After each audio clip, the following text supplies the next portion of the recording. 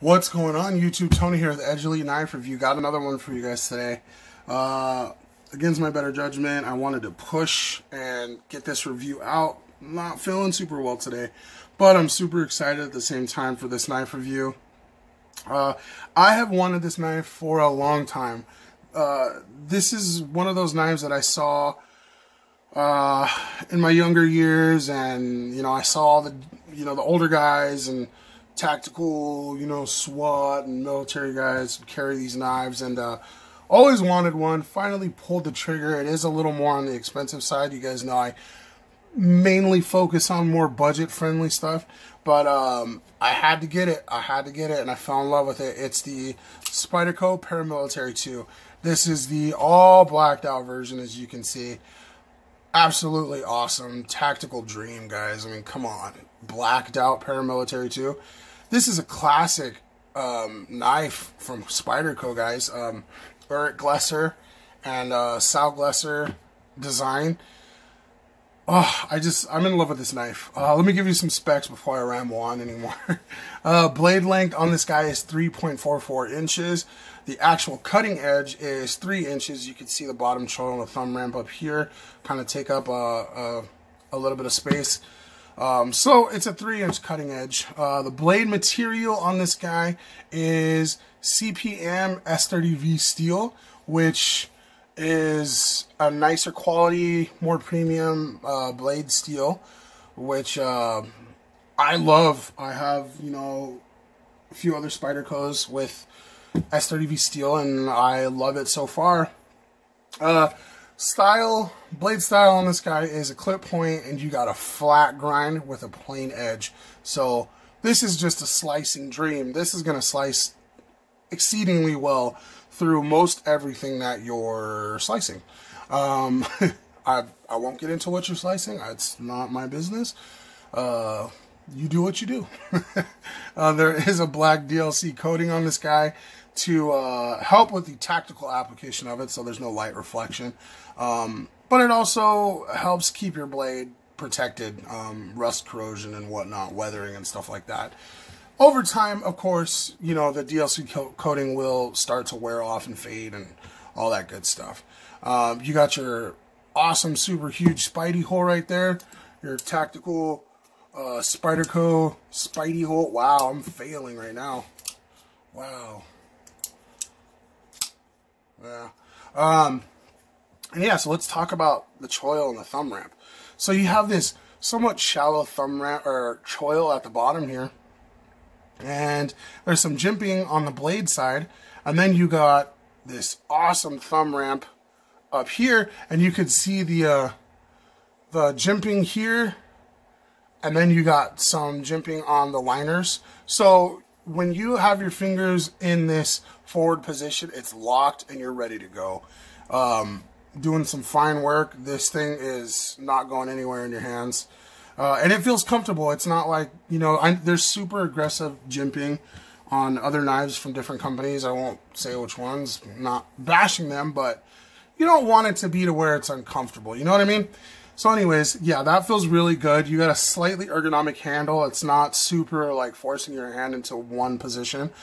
So that feels really good in your hand as well. And, like I say always, I have big hands, and this knife feels great in my hand. Good full-size handle. The handle material is textured G10, so it's like a slightly textured G10, not super aggressive, but it definitely feels good in the hand and offers some grip. And more if you're wearing gloves. There is recessed stainless steel liners in there. They are milled out for weight purposes, so it does add some strength in the handles. You have your tube spacer and your lanyard hole tube spacer, which is, I guess it's an updated version, so it's a lot bigger of a lanyard hole. I did throw some 550 through there just to check it out, and man, you could fit two, maybe. You might even be able to squeeze three strands of 550 through that paracord hole. It's that big. It's pretty awesome. There's some lanyard holes on some knives that it's really hard to get paracord through there. But if that's your thing, if you like putting lanyards on your knives, this is the way to go. It does have Spyderco's compression lock on there. So as far as I'm concerned, or I could tell, it's just a right side up liner lock. Because usually you'd have the liner here, and the lock would come out from this side, and you know, keep the blade locked up. Well, it's just reversed on the top here. So I mean, I kind of like it. It keeps your hands out of the path of the blade when it closes. I mean, if you know how to handle your knives, you're not going to cut yourself closing it with a liner lock. However, things happen and whatnot, you can still cut your fingers with this. I mean, you know, let's say you have your fingers slightly over the path of the blade, and you close it, and it, you know, take your fingertips off. Especially with this guy, this thing is absolutely razor sharp. Speaking of which, let's do a cut test. Absolutely razor sharp. Like, guys, the paper is like almost jumping out of the way of the blade. It's insane. Spyderco gives you phenomenal factory edges. And I could just, oh man, I could do this all day. Does that make me weird? Does that make me weird? No. I'm a knife nut. It's normal. Might as well keep going until the whole thing is gone. Oh man. Any of you other knife nuts enjoy just nice paper cut tests? Even though you know your knife is razor sharp, it's just fun to do. It's just a fun thing to do. Yeah, so, oh yeah, you got, so you can see there, Eric Glesser, Sal Glesser's maker mark, Golden, Colorado, USA. Let's see if it'll, yeah, there you go. Yeah, and you got your Spyderco brand and your blade material.